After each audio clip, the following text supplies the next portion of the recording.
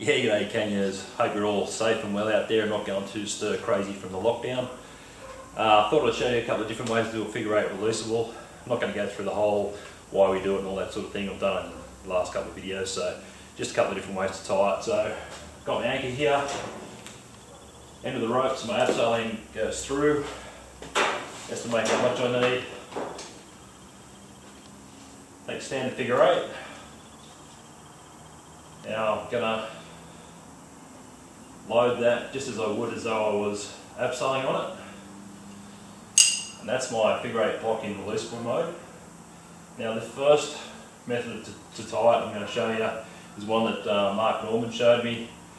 All I'm going to do is take the brake strand, 2 wraps around the throat, back through and over, and then as a safety backup,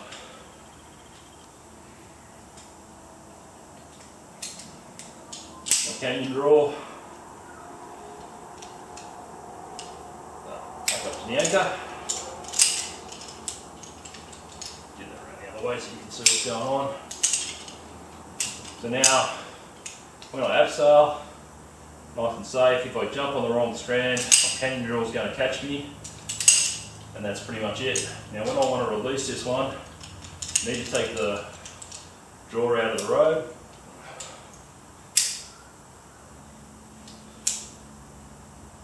make sure I've got control of the brake strand. All I need to do is flip this up over there, pull it out, and then it just basically unravels itself and I'm in descent mode. So nice and quick and easy. Seems to be a lot less chance that this gets caught up and not being able to release like some other methods. If you thread it wrong or the eight twists or pushes up against the rocks, really hard to release it. This one, nice and simple, just flip that over, give the brake down a pull, and you're in descent mode.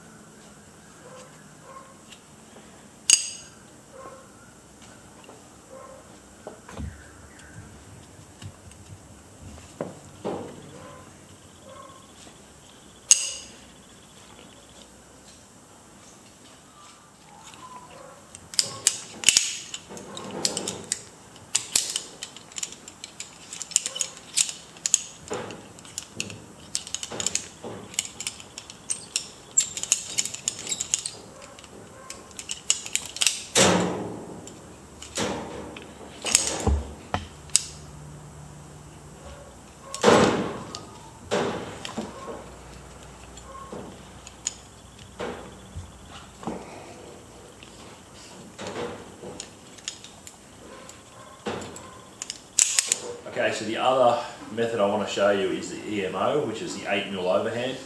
I only just come across this the other day. The guys were talking about on the forum, and it sparked my interest. Done a bit of research, got a bit of advice, done a bit of practicing. As with all these things though, make sure you go out and get some instruction from someone that knows what they're doing so they can actually check what you're doing in person before you go and use it. But just to give you an idea of what it is and how it works, it starts pretty much the same. So you just thread the 8 into descent mode. Now with this one, I can put my safety drawer on now.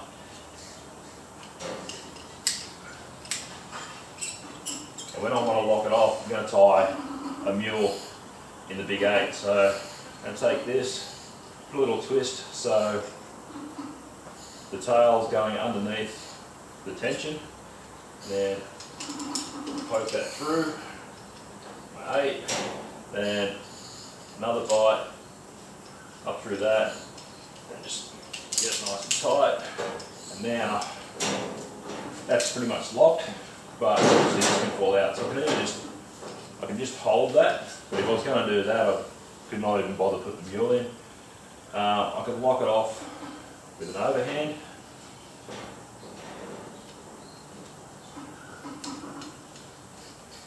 That'll let me go hands free. The other thing I could do if I wanted to, I can clip this back up in my anchor, and that'll just stop that pulling through, and then I can go hands free. To release it then, all I need to do is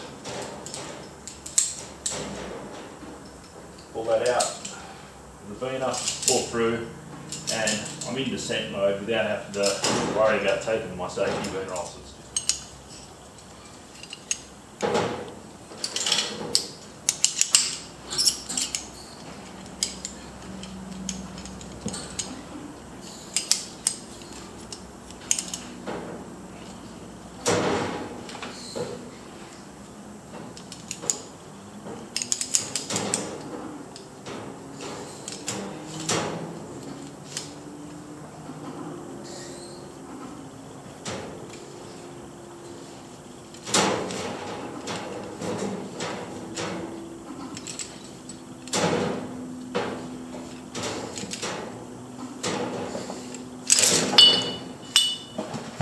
Righto, and just one more method I want to cover today is the Euro 8. Now this involves poking a bite of the rope through the small bone of your 8. Now this is a 9mm rope. This 8's got a really small hole in it, so it's really difficult to do it with this 8. So you really want a figure 8 with a slightly larger inside diameter on the small hole.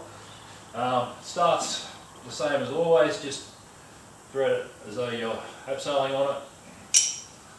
Now with this one, I'm going to put my safety drawer on the large hole of the 8. Just get that off the back there so it's out of the road. Now with my brake strand, all I want to do is come up and poke a bite through the small hole. Now take another bite and poke it through that bite and pull it tight. Another bite through that, and you just put in a little chain in it. 3 or 4 chains is heaps. And then if I want to lock that off, spin it through that and just around your brake strand.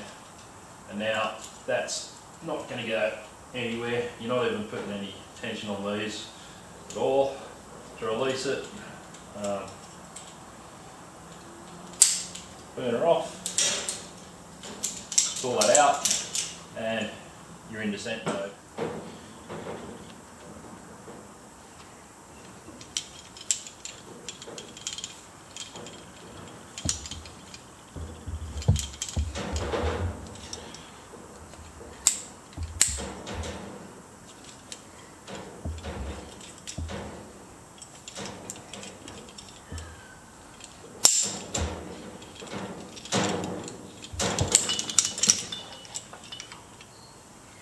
Yes, there you go, a couple of different ways to tie a figure 8 block to a rig a releasable system.